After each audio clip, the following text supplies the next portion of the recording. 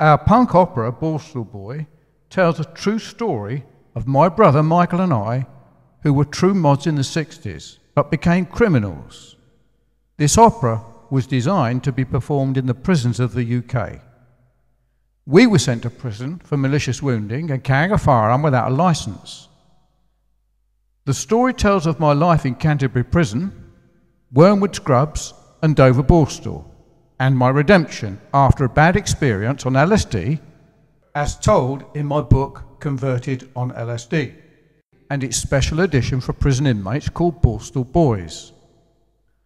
Borstal Boy Opera emphasises the fact that Michael, my elder brother, had a powerful influence over me, an influence that was not for good.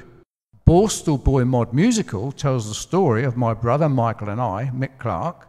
He was a first-generation mod and a child born after World War II ended in 1946. He died in New Bilibid Prison in May 2005. By 1964, Michael had already served time in Oxford Detention Centre for actual bodily harm. Then again for a crime that I can't remember, and then in Rochester Borstal for stealing cars. He was then sent to Maidstone Prison, that was home of one of the Crays, and I was sent to Dover Borstal because I was just 17 years old.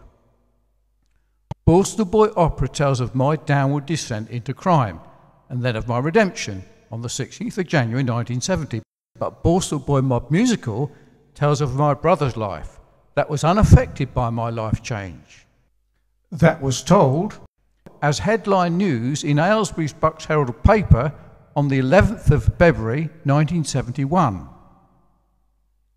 He continued his flamboyant lifestyle and eventually died of tuberculosis in New Bilibid Prison after serving 10 years of a 16-year prison sentence.